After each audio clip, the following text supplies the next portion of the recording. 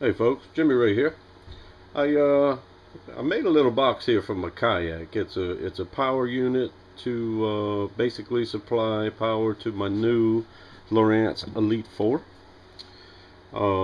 It's a good little unit, color unit, chart plotter, fish finder combo. I received this for Christmas and I mounted it in my Kayak. We're not going to cover mounting the depth finder or the transducer in the Kayak. There's plenty of videos on that.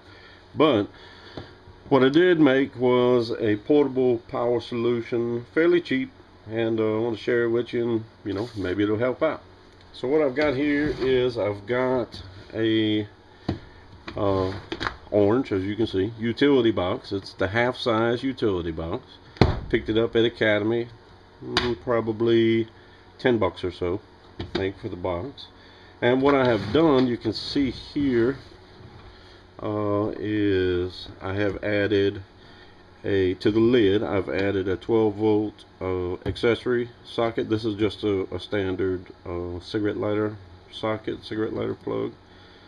It's made by Marinco, 12-volt, water resistant. They say waterproof, but we'll say water resistant.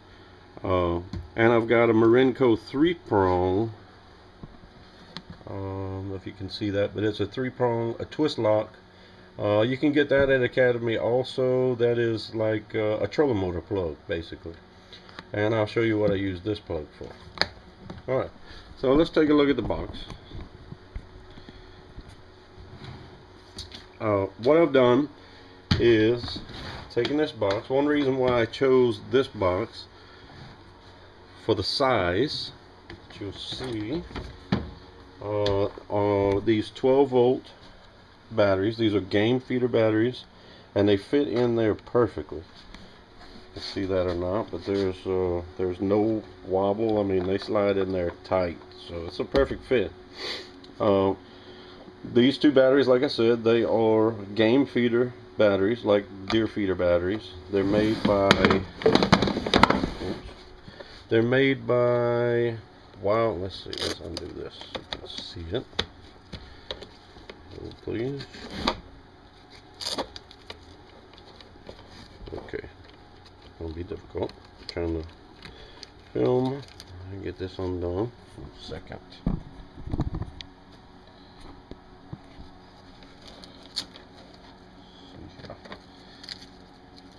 Get off of there.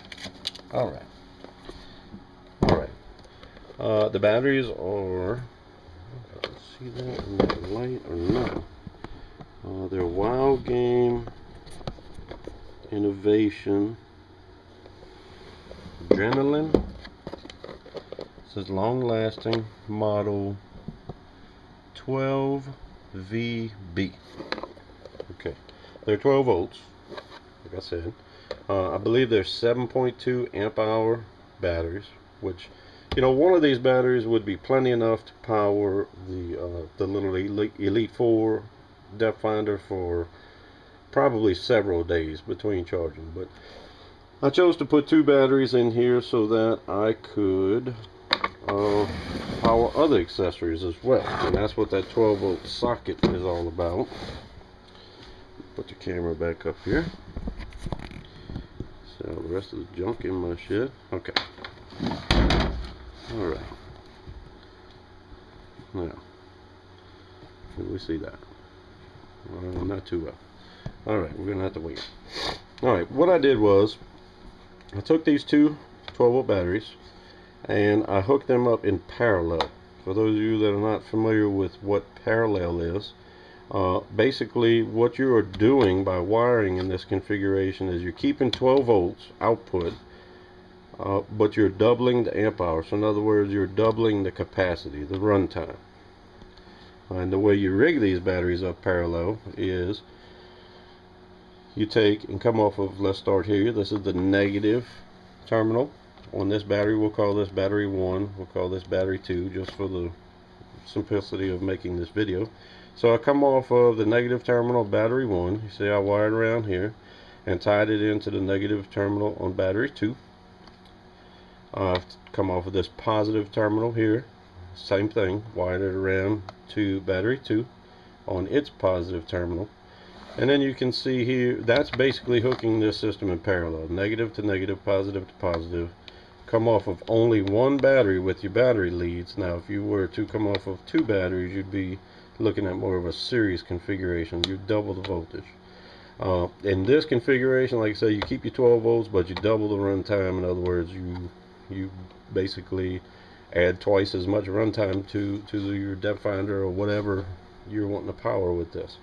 Alright, so you can see I've come off of battery 2, this one battery, with my power leads. Okay, so I've come off here, my power lead, and it runs down the side of the box over here to the lid. Okay, I've got a 15 amp blade type fuse in line here. It's kind of a bugger to open, but it's just you can pick that up at Napa or any automotive store. That's not necessarily required for 15 amps. You know, that's a lot. That's not really required for the depth finder, but for that 12 volt socket, that plug-in I've got over there, if you're running a spotlight or something that might draw more amperage, you know, it's a good idea to fuse this. Okie dokie, hold on just a second.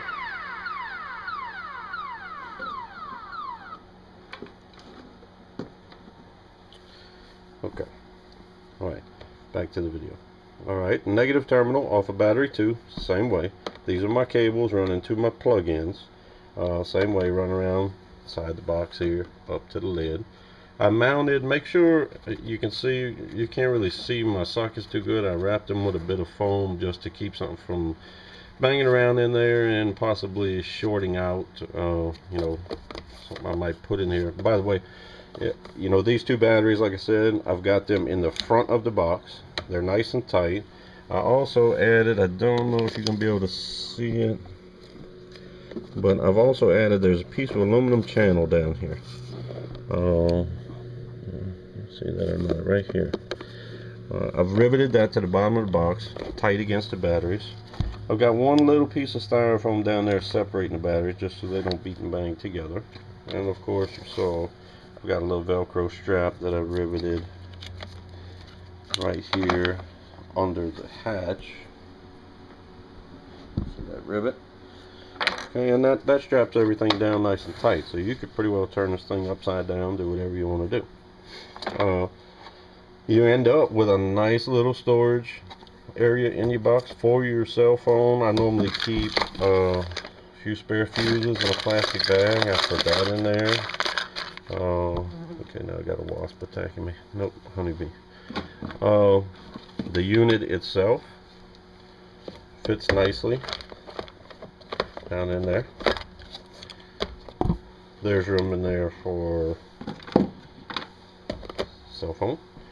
And you know, these boxes, they claim to be waterproof. I wouldn't go that far in saying waterproof. We'll say water resistant, but this is still a nice protective all-in-one little package here. I've got the power source for my depth finder. Like I say, I can keep my phone and everything dry out of the elements. I can, you know, basically take this in and out of my kayak, and that's my whole unit stored in here nicely. Alright, let's take a look at the cover. What's neat about it? I'll leave that in there. Okay, again, you see how I ran my wires the back side of the box so that you can open and close the lid, no problem. You want to put your batteries up front, put your plugs. It has a nice little indentation, a nice little spot cut out in the box for those 2 sockets. They fit just right. You can see here, this is the bottom side of a light that I'm fixing to show you. I wired that in. I ran my wire through the side of the lid to where everything's out of the way. Okay. Alright, the bee really wants me. Alright, now back to this. Let's start with the actual power. My intentions were to take the ends that came, the power supply ends that came with the depth finder, were just 2 tinned wires, a red and a black wire. And my original intention was to put a cigarette lighter end on it, a male plug-in that would fit into here. But then I decided that, hey, I could use this box for other things. So what I did was I hardwired, also from Napa Auto Parts Store, I hardwired this little plug. Now the way this wiring configuration goes on the inside, you've got this wire which stays hot. This is not switchable, and I've got it jumping over here to the 12-volt socket, and then from the 12-volt socket over to the Marinco 3-pin twist lock plug, and then you saw inside over and around to the batteries on the inside. Okay, so it's pretty easy to wire up. Alright, this plug, if you go this route, make sure that when you wire this exposed terminal right here, connect that to the negative lead on your batteries.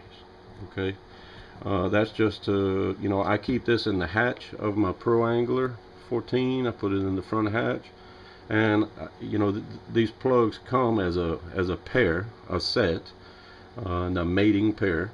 So what I do is I've got the other end of this on the power supply that came with the transducer. So when I put this in my hatch, I just kind of bring the wire up over my hatch, and this is inside the little removable hatch, and plug it in. Okay, like I said, important to make sure that this is tied to the negative terminal on the battery. You want that shielded or insulated part to be connected to the positive terminal of the battery, so this can rub, hit something, possibly your anchor. I don't know if you have anything metallic in your hatch, or if you wanted to make something like this, put it on the back deck. You just don't want that to be able to short out. Alright, so I'm getting too long-winded here. Alright, take a look at this. This plug, where I normally fish, I'm roaming. My phone is roaming all the time, so my battery life is not so great. So with this little plug, I've got the little Walgreens special cigarette lighter plug USB phone charger. I'll plug that on. You can see blue light on right there. Okay, and I also keep this in that little bag. I plug that in. It's just my little USB cord. Plug that micro adapter into my phone, and I'm charging my phone. And you won't ever run those batteries down charging the phone. So that's dual purpose right there. Okay, I keep all that in that little plastic bag on the inside, so it's all out my way. Alright, now here's the other part to this. The Marinco. I wanted to make this neat, contained, to where you didn't have to open it up. There was no, you know, complicated system of charging the batteries or anything. That's what the 3-prong plug is about. Alright. Somewhere, put the camera. Alright, I picked up this charger on eBay. It is a TDC battery charger, model number BCA6612150. It is a 1.5 amp. It's basically a trickle charger, but it does just fine to charge those two batteries. It was about $15 on eBay. It's a good solid charger. It is a smart charger as well, so you can leave it plugged in and it will just maintain the batteries in your box. So pretty nice little system. Alright, of course the charger come with wall plug-in, which I left alone, and on the other end it came with alligator clips. Okay, I cut the alligator clips off, and I wired the male part of that 3-prong adapter. You can see the 3 prongs there. This is a Marinco. It comes as a set, so it's a trolling motor plug. Minn Kota also makes one, and I wired it in to this. So when I want to charge my box, my batteries, all I need to do, put that in there, give it a twist. Okay, take this, plug it in the wall, and we are charging. Don't even have to open the box. You can see here it's got a little LED. This charger is kind of backwards from most chargers I've used like this. Green indicates charging, red indicates fully charged. I think some of the other chargers I've used are the other way around. Red means charging, green means good to go. Anyway, so there it is. Nice, stowable, sturdy, water resistant box. They say waterproof, not so much. water resistant for sure. You can power from this 12-volt plug. You can power anything that runs on 12-volt, or a USB adapter. You could run 12-volt lights, your bait pump, what have you. Whatever you wanted to put up in there. If you're doing some evening time fishing, maybe some lights or an underwater light. I mentioned the light that I'm putting in the lid. This is a bait well light. I picked this up at Academy also. It was like $3. And I wired it into the batteries. You saw it inside. Put a little switch here with a waterproof cover. I think I've got $6 in this. But it does give me a nice little light to light up my hatch. Tie lures on, work. Well, it wasn't necessary, but I had it, and I said, what the heck. Alright, so there it is. Nice, contained unit. All in all, I can tell you the batteries, I picked them up at Academy, Wild Game Innovations, 12 volts, 7.2 amp hours. They were the most expensive part of the project.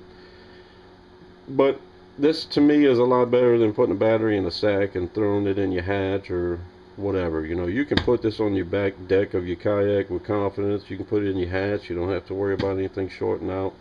The two batteries were about $20 a piece. So I've got $40 in the battery. I've got $10 in this box. I've got $15 in this Marinco at Academy. Marinco trolling motor plug. It comes with the socket and the plug. And I've got about $6 in the 12-volt socket. You could get by cheaper, but I wanted the quality water resistant stuff. Makes for a nice neat install, and hey, I'm going to use this in a kayak, so I believe it'll last. You can latch it all up right here. You're good to go. Hope you enjoyed the video. Hope it helps out. If you got any questions, comments, post me. Thanks.